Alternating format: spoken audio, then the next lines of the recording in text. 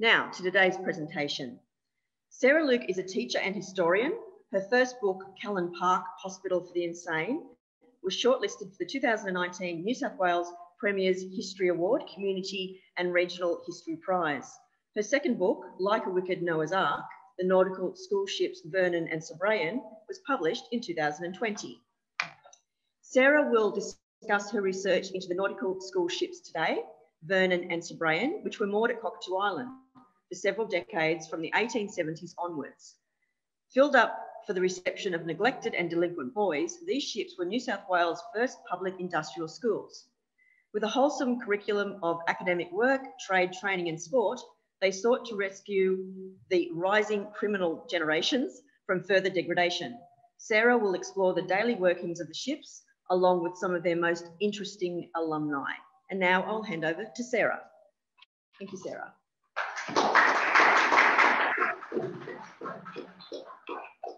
Oh, hello, everyone. Thank you for coming. I'm glad this is distracting, but people in the room, you'll get used to it. I'll try not to stare at myself for the whole time. Thank you, Catherine, for that lovely introduction. So we're going to talk about the Vernon and Sobraon, an interesting topic. I think one that also polarizes people. This is the Sobraon, the Vernon. It would help if the person speaking could get that right. This is the Vernon, a great picture, but I think one that's also interesting because so many people look at this picture and think, wow, this ship was a prison. A juvenile prison and therefore a more scary prison than adult prisons. It looks like one, absolutely. It looks scary, it looks dark. It confused people in the 19th century, just like it confuses people today. I meet lots of people at presentations like this, even people who email me through my website to let me know that they are very concerned that this was a prison ship for children, and it actually wasn't. Absolutely, there are some famous alumni from this institution who were criminals, and they did horrendous things. Here are some of them. This is John Slay. He was a bushranger.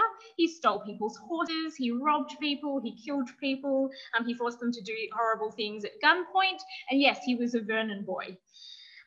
One of my favourites, only because I think he looks like someone from One Direction. This is William Rice.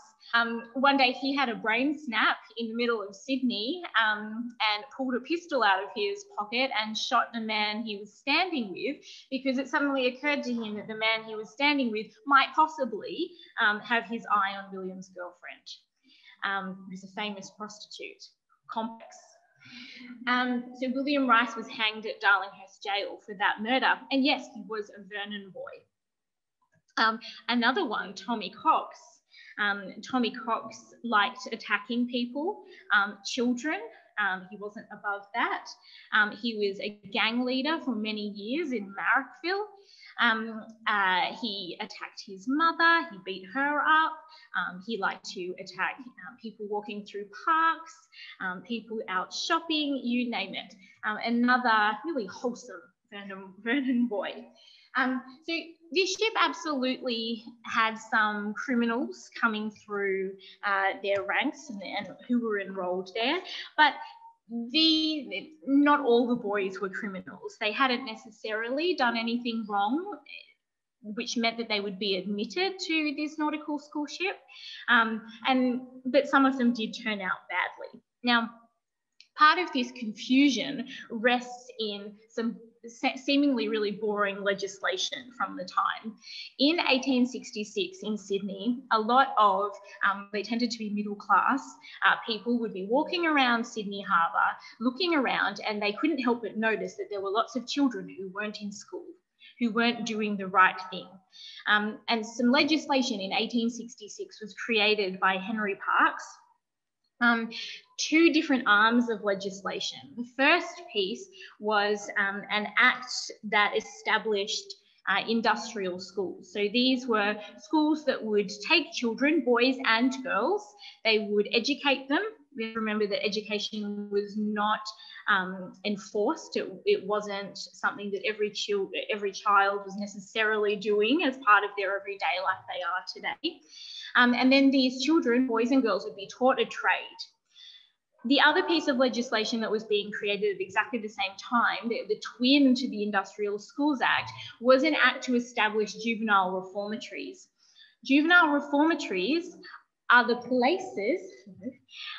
places where children who had committed serious crimes would go. Now, these two pieces of twin legislation being brought up at the same time, being put into action at the same time, created a lot of confusion, particularly where the Vernon was concerned. If we go back, it definitely looks like a prison. When we look at a ship like this, we think convict hulk, we think really horrible naval-style discipline, unbending rules, things like that. In 1866, with this legislation, it created this confusion from the beginning. In the nautical school ship, so we had the Vernon first from 1867 to 1892. In 1892 up to 1911, the ship was a different ship. It was the Sobraon. And this up on the screen is a certificate the boys would receive when they left the Sobraon. It was an identical one made for Vernon boys. But this one is interesting. It tells us a lot about this tension between these two pieces of legislation, because it says very clearly that this ship was established as an industrial school, not a reformatory, in the year 1867. This was a problem, a PR problem, and a problem that the boys responded to all of the time. Some boys, when they were brought on deck for the first time on the Vernon, were shaking, saying, no, I didn't do anything. I was just truanting from school. I was sleeping rough. What are you bringing me here to this prison for? Well, the answer was, it wasn't a prison. Now, these are some of our lovely Vernon boys, Vernon and Sobraon boys. I think the one on the right, I've seen that expression in children today. Nice synergy through the ages. So here are some generic children. The Industrial Schools Act was a really interesting piece of legislation because it moved children from the streets onto these nautical school ships really swiftly for a number of very minute reasons. This would be kind of scary if you were a kid in a gang, because the police can get you now. The Industrial Schools Act required that a child who's being arrested appear to be under 16 for a very range of very specific offences. So the first one was merely wandering about Sydney. This was now a crime if you look to be under 16 years old. The boys on the screen were all picked up for these reasons. So wandering about, being in company of reputed thieves that the local police force would know about, living with people who had no visible means of support, so living with criminals, even if they were petty criminals. Living with prostitutes was a crime if you were a child who looked under 16 years old, even if those parents, even if the prostitutes were your parents, this was still a crime. Other crimes were things like having no visible means of support. Begging was also a crime for children. It would get you on these industrial school ships. Loitering, being without any sort of occupation or a lawful occupation, or just sleeping rough. A lot of boys were picked up for criminal activity, minor crimes, things like stealing from shops was a big one. And what would happen in the court would be that they would be charged for that petty crime. They would be imprisoned until the rising of the court. And then at the end of the day, the boy would be brought up again under the Industrial Schools Act and transferred to the Vernon or Sobraon because of the Industrial Schools Act crimes, not because they'd just stolen an orange from Mr. Smith's shop on King Street. So criminal activity, even if these boys had engaged in minor criminal activity, it was never the reason that they were brought onto the ship. Now, occasionally magistrates got this really wrong. They didn't understand. Surprisingly, this happened quite often, and they would sentence boys to 6 months on the Vernon. That wasn't the thing. So children had to be taken back to court go through the whole legal process again. The idea was for all children brought on board that from the day that you were brought on board, you stayed on board the ship for about a year or a year and a half, and then you were apprenticed out somewhere in New South Wales until you turned 18. So if you were at the younger end of the spectrum there, and the youngest age was 7 that you could be brought on board the Sobraon or the Vernon, you spent a year and a half on board, you could have a decade ahead of you out on apprenticeship, which is a very long time for a little kid, particularly when you're working on a farm or something like that.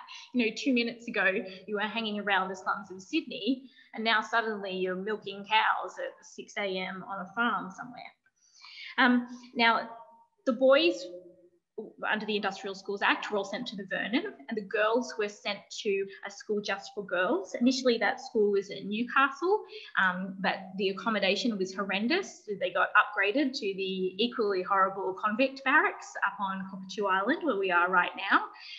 I think that would be a great place to go and visit after this presentation. If you have the time, you can stand there and pretend that you're a homeless girl who's been brought there. Maybe envisage the ship down on the water and think about the funding discrepancies that you were enjoying.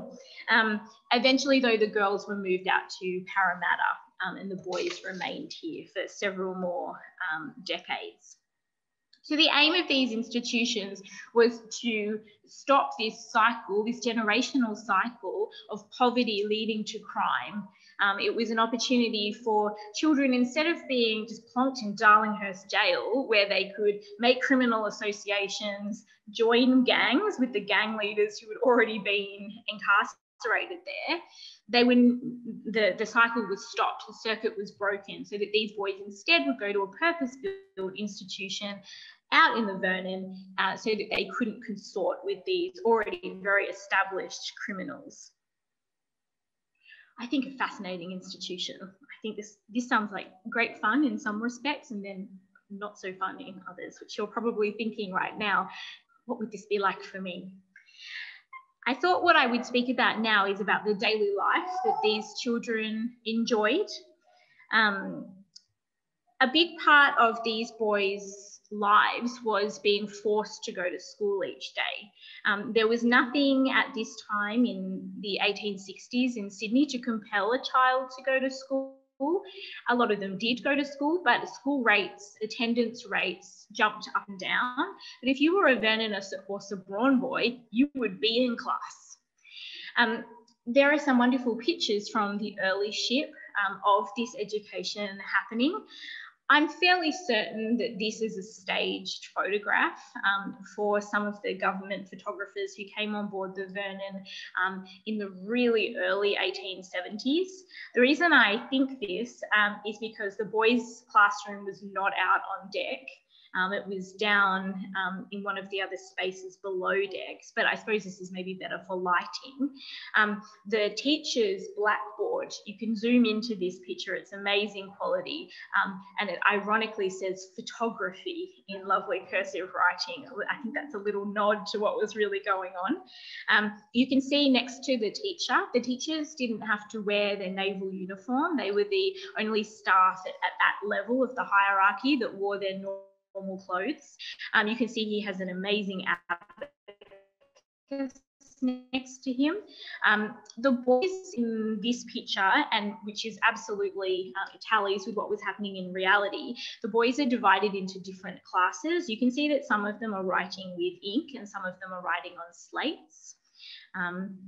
The younger ones tended to write on slates and the elder on ink, in ink. A lot of the boys, I think we have to remember, when they arrived on board this ship, some of them had never been to school before. So you'd have 15-year-olds who didn't know the alphabet. But by the same token, sometimes you'd have 10-year-olds who had been to school for whatever reason, and they were actually quite able to be studying things like geography, particularly Australia's geography, and other more complex mathematical and grammatical lessons. So it was a bit of a mixture. I think that as a teacher myself, sometimes we think that differentiation in our classrooms is something that only happens these days. But these teachers on board this ship were very, very good at differentiating their curriculum. They followed the New South Wales curriculum for their students. There's a lot of evidence through the teachers' weekly reports to the superintendent about who's moving up classes, who needs more support and is moving down classes. I think that's a great image. We also have this one from many, many, many years later, nearing the end of the Sobraon's time. And this is a real classroom this time. So we're not faking this one. By about the 1890s, once the Sobraon had come into effect from 1892, there were 3 teachers on board rather than just the one that the Vernon had had for a very long time. And you can see the classrooms are quite amazing. They have pictures on the walls. They've got interesting things on the table in the centre. This was a big part of the boys' education, having a museum on board where they exchanged artefacts with the Technical College in Ultimo. They had lots of different coins, shells. Sometimes people donated things like minerals, different artefacts, all kinds of things. And then they would be brought to class and then also filled the museum that was in the library on board. You can actually also see a world globe just behind the blackboard that this time says NSS Sobraon. And you can see that the teachers are apparently pretending to do a lesson. I do like this child in the second row though. There's always one who looks at the camera. Again, I've seen that before. James McAvoy, who was the first boy apprentice from the Vernon, he had been very well educated. He was one of the first children who arrived in the first week. And when he was there were only about 20 other children. He had been educated so well and won awards on board the ship that he had extra lessons from with the small group of also quite able to had extra lessons on navigation and compass points and things like that. So you get quite a broad range of what these children were capable of and what they needed. That before and after was a really key part of the Vernon and Sobraon sense of success. The school had these massive entrance books, these really large bound volumes, and a lot of the information on those pages is just notes by the captain and other staff, but there's a little section for each double page spread where the boys are asked to write their name on their arrival and then exit from the ship. And some of the contrasts are beautiful, you know, this sort of really raggedy handwriting and this beautiful copper plate writing after a year and a half. Not to say everyone had that kind of transformation, but definitely a change occurred through that sense of education on board. The teachers were, some of them lived on the ship. So it's sort of like a boarding school. I think some teachers here today would think, oh, good gracious, no, let me back on land. But they also organised some of the recreation in the evenings. They manned the library as well and were responsible for cataloguing the books. Darlinghurst jail prisoners bound newspapers and other periodicals, and the teachers would be responsible for encouraging the boys to read. I think this is a nice time to mention James Carroll. This photo was taken the moment that he arrived on board the ship. There was a phase in the 1890s where the school had a camera, and I can see the thought process. What shall we use this camera for? We will photograph the new boys. And there's this lovely but very short series of photographs of some of the new recruits. And this is James Carroll, who actually trekked quite a long way through bushland, and then when he arrived in Sydney, asked if he could please go onto the Vernon and be educated. And he made the newspaper for his good results at school. He was in the lower first class. That's pretty good. His picture was actually published in the newspaper, and this, I've got to say, very strange journalist interviewed him with some really bizarre questions. But that's James Carroll. I do like that they let him bring his things. You'd think someone would say, hey, James, you can put that down now for the photo, but no, they took it all. The boys also, as part, thanks to their teachers, also did life-saving classes. I love this photo because I've done this. The boys in the row, the second row, all have different kinds of slings on their arms. I too have done this. I might even know how to make them. And you've got the posters of anatomy in the background and these two children at the front hanging up on stretchers. So different things happening on board the ship that was part of the boys' education. I think that their curriculum was really interesting, a lovely mixture of academic work, but also things like they made a lot of things in their manual training classes. They did a lot of something called sloyd paperwork, where you would cut and fold paper into different shapes, and it was an opportunity for your manual dexterity to be extended a little bit. And then you also had these first aid classes. They also did life-saving competitions, and some of the competitions that are still happening today, the Sobraon and Vernon boys were some of the first winners of those, and their names are still on the cups, which is lovely. But school wasn't the only thing that these boys were doing each day. Certainly school was a big part of the process on board, but trade training was also really important. We have to remember that these ships were designed to wrench these children out of poverty and often criminality, but to do that so that they don't slide back into those ways, there also has to be an education in terms of what their future jobs might be. And what this meant was trade training during the day. Now, Captain Mayne, the first captain, who looks like a salty sea dog, if ever there was one, he didn't do this very well. Mayne saw the role of trade training as eclipsing these boys' lives. There was almost no room in their schedule for anything else in the first few years because trade training had to happen. So he had children shoemaking, he had them being carpenters. Some of them, the very best ones, like James McAvoy, for instance, who was having navigational lessons in his spare time, he was being trained as a sailor. But there were also children learning to be bakers and tailors. Gardening on Cockatoo Island also was something that they spent a lot of time doing. But it got to this fever pitch where Captain Mayne is sitting back thinking, oh, this is all going very well. But the children had no time to do anything else. Co-curricular activity overload.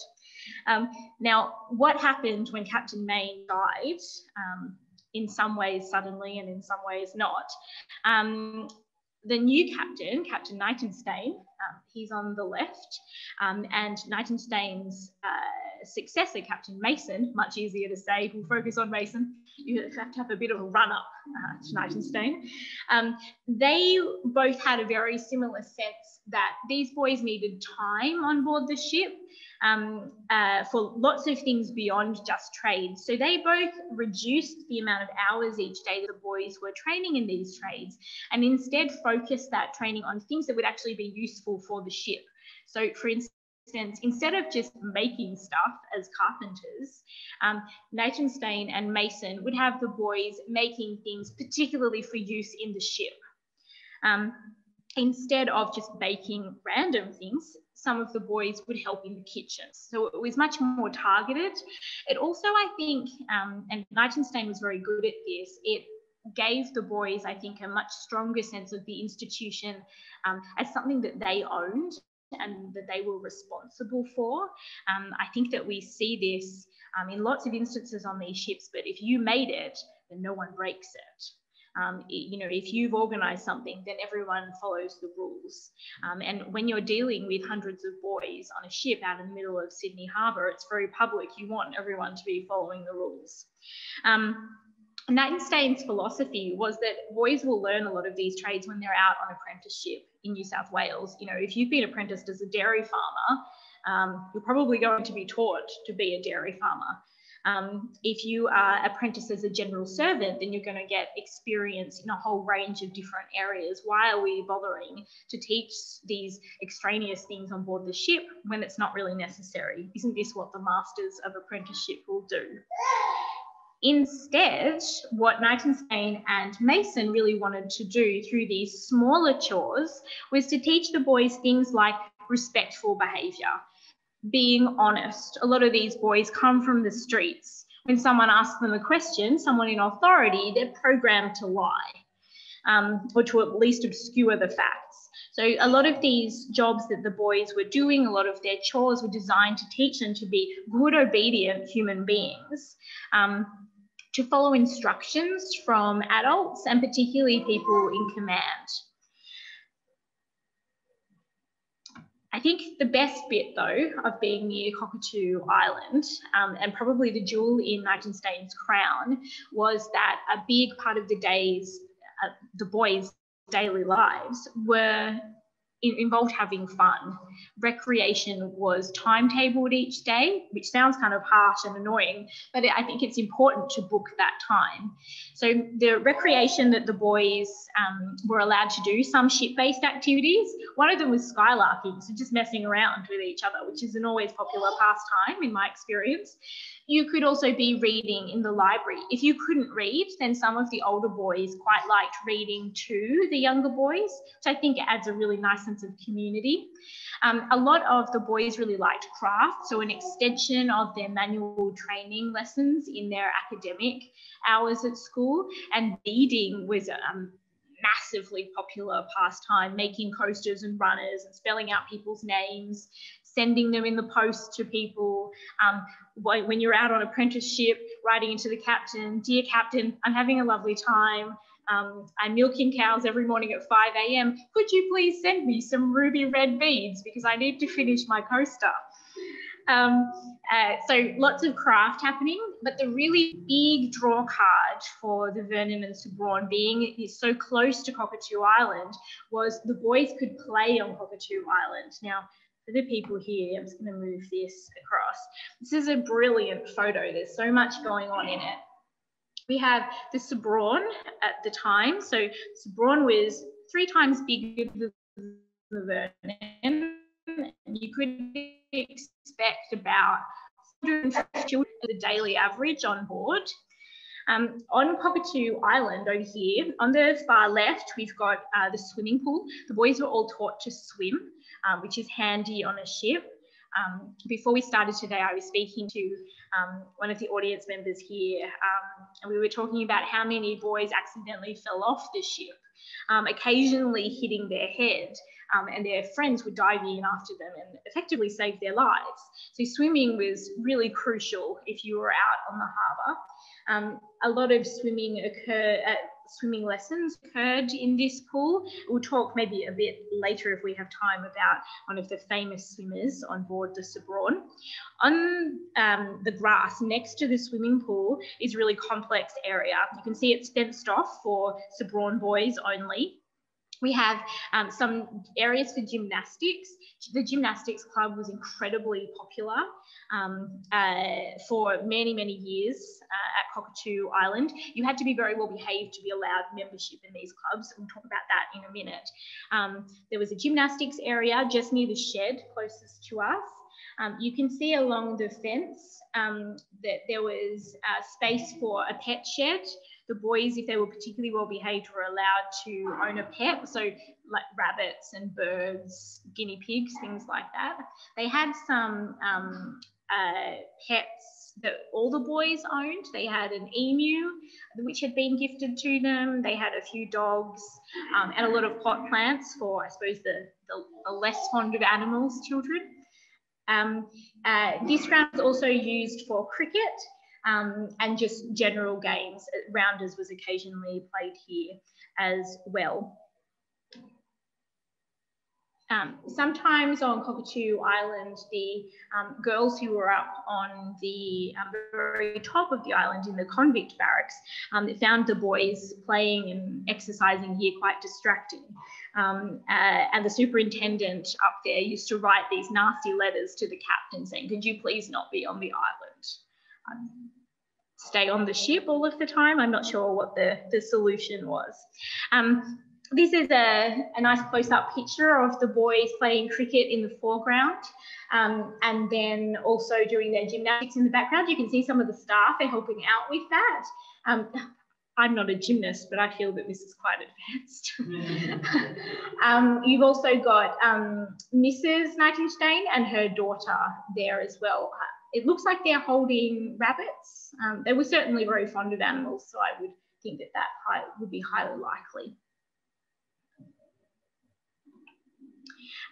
One of the other big opportunities for recreation on these ships was to be in the band. This became quite a professional band. The boys here were booked for lots of different events all around Sydney. They had a tour of country New South Wales for a while as well. They earned the ship a lot of money, and the idea was that anything that they won or were gifted while they were out playing would then go towards buying things that everyone on the ship would like. At one point, they saved up enough money for a magic lantern so they could have slides and have talks about different places all over the world. And because they'd all pooled their money for that, that was again something that was a really valued item on board. The bandmaster in the middle here with the amazing moustache, he is an ex-Vernon boy who worked on the ship. This is James Burke, who was rescued from the streets and who became quite a gifted musician and ran the Vernon and Sobraon's band for many decades. I think that that's a great testimonial to the work that the staff on these ships did. Now, something that James Burke would have been very familiar with is the class system that Captain Nightingale began and which Mason continued on board.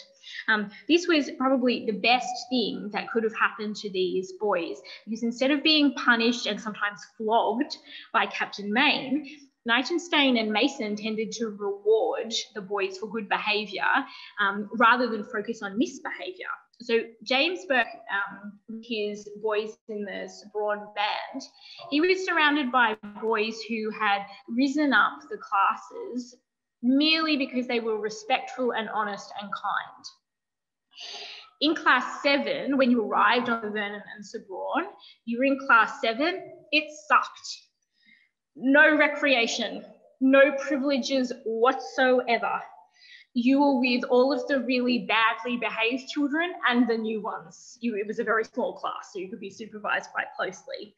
The idea was that new boys who behaved and who respected their peers and their teachers wouldn't be in that class for more than a week before they were moved up to class 6. So instantly there's a carrot for these children. If you were in class 6, you got to go on shore on Sundays to church. Even the ones who weren't particularly interested in church, you still got to go on a boat, you get to land on solid land. You got to walk around Sydney. The band would march you to your church. It would have been great fun. You didn't have to do any of the boring jobs anymore. So class 7 were doing things like cleaning bottles, polishing brasswork. You didn't have to do that anymore. You were allowed to be on deck during the recreation hours, whereas class 7 were down below in the bowels of the ship doing boring jobs. And on holidays and Sundays and Wednesdays and Fridays, you got pudding at meals. Beautiful. I'd be happy with class 6, but no, there's a class 5. Class 5, you were completely exempt from any kind of corporal punishment. This was an acknowledgement that you'd been good for quite a while. In addition to all of the privileges from class 6, you got to go to the library and you got to go to Cockatoo Island to play. So this is only class 5 upwards. Class 4, we start getting some serious privileges. You got a stripe on your arm, so everyone knew that you were in class 4. Absolutely no corporal punishment either. You were paid to be in class 4, just a little bit, but you got some pocket money. You were allowed to fish at the gangway. Only 10 boys were in that class, only 10 boys with that stripe. Oh, it's like being a prefect. Beautiful. For class 3, the stakes are even higher. You've only got 6 boys in class 3. You get double the wage of the class 4 boys. Class 2, there are only 3 of them. You get a different badge on your arm. My research suggests, because it's not written down anywhere, that it was an anchor. Just looking at some of the photographs from the time, you were paid even more. If you were in class 1, you were one of the 2 top boys, you were paid triple what the class below you is paid. You were basically gods. A lot of the boys would aim for these top classes. It was a big deal. If you were in classes 3 and 2 and 1, you could go into Sydney unsupervised. You were trusted to come back. You got to go and deliver notes from the captains. You were written about. You got to do extra jobs. What a great training ground for some of these boys who would then go out on apprenticeship. Speak for about 5 minutes more about apprenticeship, and then I'm sure people will have questions, even if it's just tell me more about the emu. The last arm, I suppose, of this institution, other than going to academic lessons, other than the trade training, other than the recreation, all of these things were heading towards that really important apprenticeship. All these boys went on. Ideally, you would be sent out somewhere in New South Wales. The captains preferred not to have city apprentices just because you would be too close to maybe your family, perhaps your old gang that you were a part of. The idea was to separate these boys. Now, today, I think we sometimes think that that sounds very cruel, separating children from their parents, but I think we need to remember that these are Victorian minds, and this sense of separation, even if we don't agree with it, was very popular back then. Once the captain was satisfied that the boy who was going to be apprenticed would behave, so if you were still in class 7, for instance, you're not going out on apprenticeship. So once the boy had been well behaved for a sustained amount of time and there was somewhere where he wanted to go, the boys weren't just found out, hey kid, you never thought of dairy farming, here we go. They would be asked. Then they would be moved out to wherever it was. Normally their master would come and collect them, sometimes a delegate, and then they would travel out into the countryside with this child. And a key part of that relationship between the boy and the captain was maintained through letter writing. And this is where a lot of my research has focused upon all of these letters coming through from the boys as boys and as adults later on in their lives, and then also return letters from the captain. Apprenticeships tended to be as general servants. That was the big type of apprenticeship, but also a lot of sailors, also a lot of general farmhands were created from this system. As we're on Cockatoo Island right now, I think that it might be timely to mention that under Captain Mason on Cockatoo Island, some of the carpentry sheds were reopened in the early 1900s, and some of the boys were apprenticed to the Department of Public Works to exclusively make school furniture. And if you know your school furniture, you will recognise this stripy pattern in the middle of the picture here. This is really characteristic of school furniture at this time. If you're interested in school furniture that the Sobraon boys made, the Schoolhouse Museum in Ryde has some examples that certainly date to the same time that Sobraon boys were making these things. I might finish by talking about one of the famous carpenters from the Sobraon, and this is Bernie Kieran, who he had a very troubled upbringing. His father died when he was very young, and his mother had several children, and this one she couldn't control. And Kieran was, you're probably looking at this thinking, oh, memorial concert, this doesn't end well. He was picked up under the Industrial Schools Act. He was brought on board the ship, and very quickly he was recognised as someone who was an outstanding swimmer. He was in the Sobraon swimming club, so he rose up the ranks of that class system, and he was apprenticed as one of the carpentry boys. He was an outstanding swimmer by the end of his career, and he died when he was 19. He held the world records for the 200, 300, 440, 500, 1,000 and 1,760 yards. He held almost the same New South Wales Championship titles and almost the same titles for the Australasia competition. He competed overseas, and then he died suddenly of appendicitis when he was quite young. And this is an invitation to his memorial concert, where the boys on board and the staff look to raise money for his memorial, which still exists today at Gore Hill Cemetery in North Sydney. I think this is so characteristic of the Sobraon boys. That he won his laurels by courage, self-denial, and patent effort. His achievements and manly qualities will long be remembered in this and other countries in which his victories were gained. I think that sums up the goal for all Sobraon boys. I think if we think about that first image of the Vernon and how terrifying it looked, I think if we delve a little deeper and look at the letters that these boys were writing, look at artifacts like this, we start to understand that actually this ship was not a reformatory. It was not for juvenile criminals. It was for children who were being neglected or who just refused to go to school and obey rules that their parents set for them. And children like Kieran were definitely some who benefited from the system, even if people like John Slay, our bushranger, and William Rice, our pistol holder, and Tommy Cox, the assaulter of everyone, didn't quite work out, but many of them did. This is the Sobraon again, but I might put up an ad for my book. We might have questions if anyone has a question. I might ask the people in the room first, and then we can see if anyone online has a question. Is anyone in the room? Oh, yes. Thank you.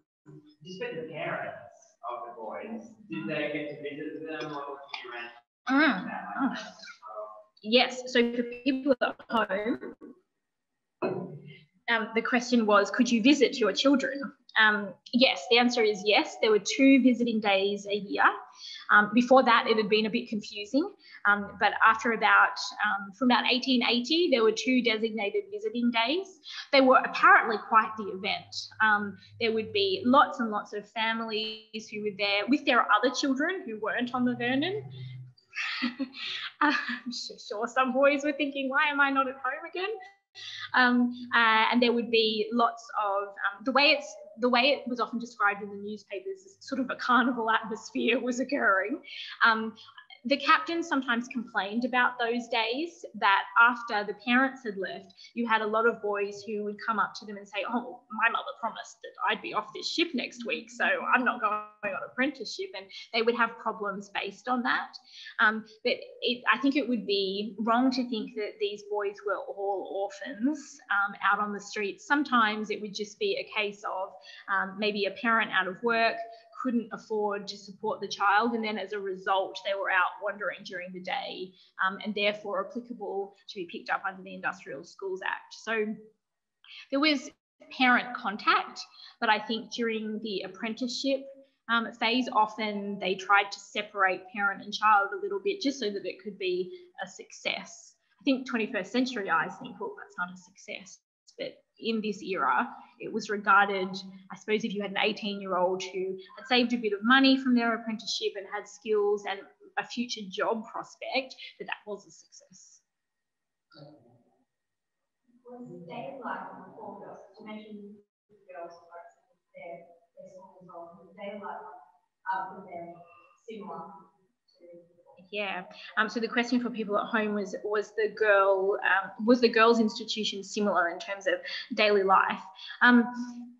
The boys had a lot more money spent on them. You look at a ship either the Vernon or Sobraon that's docked at Cockatoo Island. It's been entirely refitted. It's an expensive process to keep a ship like that going, whereas the girls are sitting in old convict barracks. So less was spent on the girls. There are horrible stories about girls having to share handkerchiefs between them, not being always fed completely well.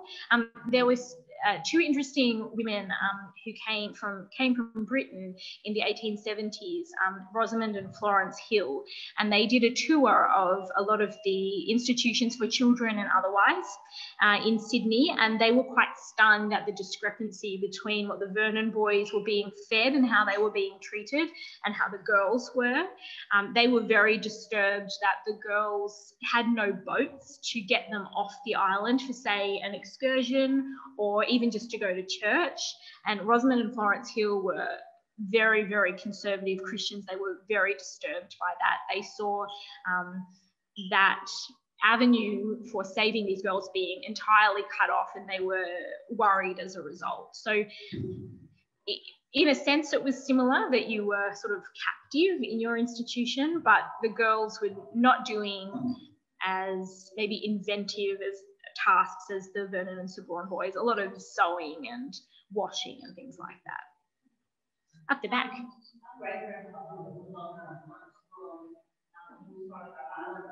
How many Great question. For people at home, we have someone in the audience whose great-grandfather was a Torres Strait Islander who was on board. And the question is, how many other Indigenous children were also on board?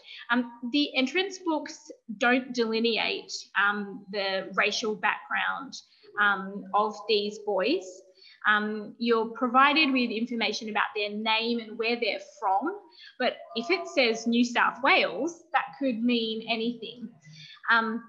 Even children born overseas, it doesn't help you necessarily.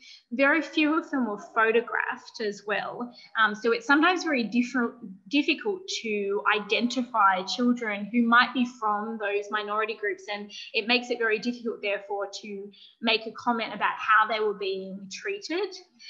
There is occasionally children who I know were Australian Aboriginal because they're called that in newspaper articles when they were being committed to various jails. They would be referred to as Larry, an Aboriginal boy from the Vernon. But when you go and look up their entrance books, you wouldn't have known. So that's an incredibly difficult question to answer. It's a shame in one sense that it would be wonderful for that to be an avenue of analysis, but in another sense, I think it's also quite nice that they weren't being segregated as in the entrance books. Again, what the day-to-day life might have been, that sort of thing isn't recorded. But yeah, not delineated or labelled in the entrance books at all. You might see people online, so I'll stop share. Oh, this is not a touch screen. Oh, can I see here? Yeah, sure. Oh, no open questions. Okay, oh, that's, oh, yes. The teaching methods seem to be, the later teaching methods seem to be quite innovative with reward and that kind of thing. Was that similar to the rest of Sydney? Were they ahead of their time? In terms of other schools? Yeah. I think that the teachers who worked on the Vernon and Sobraon, some of them had quite extensive experience in other schools, particularly in Sydney. I think that it would be absolutely fine to make a judgment that they were employing the skills and ideas that they had had in previous jobs. There was always, when teachers were interviewed for positions on the Vernon and Sobraon, there was also always a strong aspect of, will this applicant be able to cope with this kind of boy? The very first teacher on the Vernon in 1867, Henry White, he and only one other candidate were interviewed for the job, and Henry White got it just because he'd had a minute amount of experience with children who had, educating children who were homeless. It almost nothing, but it won him the job.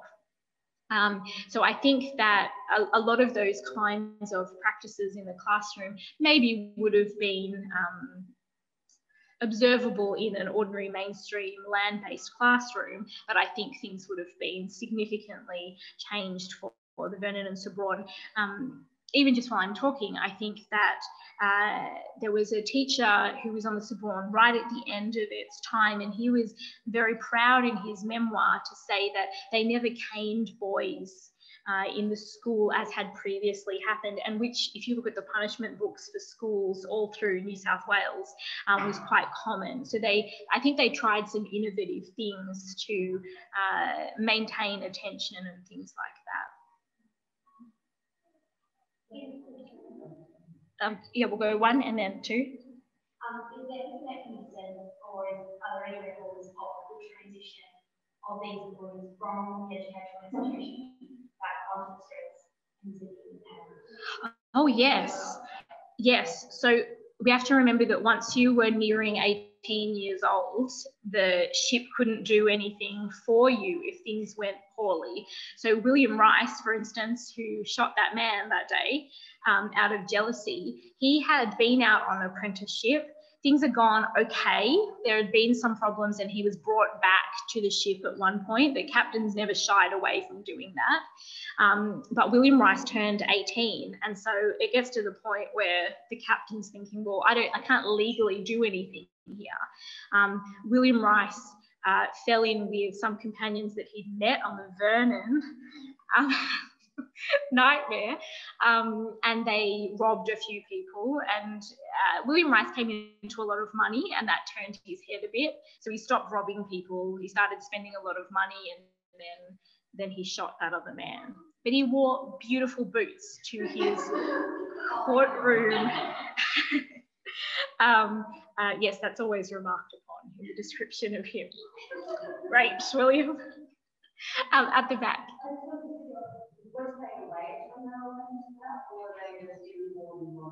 Yes. So the question is, were the boys paid during apprenticeship? Yes.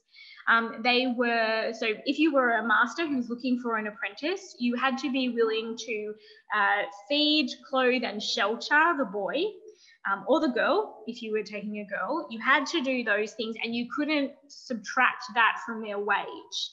If that was happening, the captain would have to go and knock on your door, as they all did. They would just turn up and do a spot check, which if you've seen Captain Nightingale, you'd be wanting to do the right thing. The money that they were paid was put into a joint bank account between the boy and the captain, and they generally couldn't access that money until they turned 18. The idea was that you had a bit of a nest egg. Some of those boys bought stock if they wanted to continue farming. Some of them used it to set up their own business. The very best masters also paid the boys on top of that a little bit of pocket money. And those are the lovely letters that you get to the captain saying, you know, I'm having a lovely time on my farm. I used my pocket money to buy a pig, and my mistress says that when it's fat enough, it can go to market and then I can have the profits, and then I can buy another pig, and if I want, I'm allowed to send some money home to my mother. Little lovely, heartbreaking, lovely stories like that.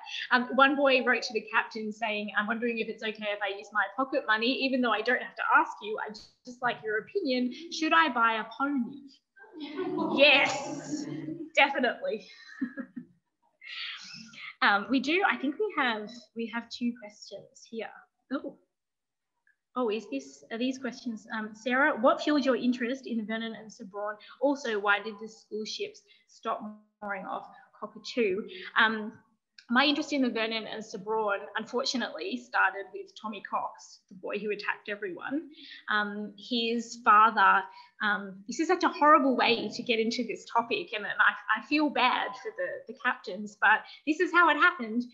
I was researching patients at Callan Park for the Hospital for the Insane, and Tommy Cox's father was there, and he was very unwell. He suffered from the general paralysis of the insane, which meant that he had some really horrific delusions and hallucinations. He was very violent, and his son, I found in a newspaper search, was also being considered to be insane. And in this newspaper article I read many years ago, it referred to John Burton Cox's son, Tommy, as a Vernon boy. And I thought, oh, I wonder what a Vernon boy is. And that's what got me interested. I thought, oh, brilliant, no one's written a book about this horrific looking ship. I can do that.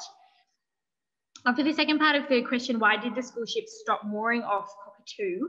I'm going to reverse that question. Before they got to Cockatoo, the Vernon was moved around the harbour near Farm Cove for a little while, and a long story short, the location of this ship became a really political concern for a lot of people.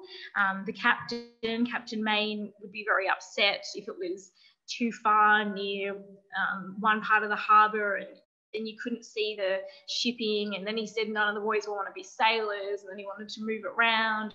And it became a really concern for a lot of people. I think that they moved the Vernon and then kept the Sobraon at Cockatoo Island really just so that they could have a place to play and also learn some gardening and things like that. And then after 1911, the ship was taken over by the Royal Navy, and it was moored out near Rose Bay and used as a ship to train Royal Naval cadets. There we go. Great questions. Yes, they were. Cool. This isn't a touch screen. There we go. Thank you very much. Thank you for coming. Well, thank you. Thank you, Sarah. I think that was an amazing presentation. I have been around Cockatoo Island for a long time, and I knew hardly any of that. So I hope that everyone here today felt the same, and those of you listening at home. So thank you, Sarah.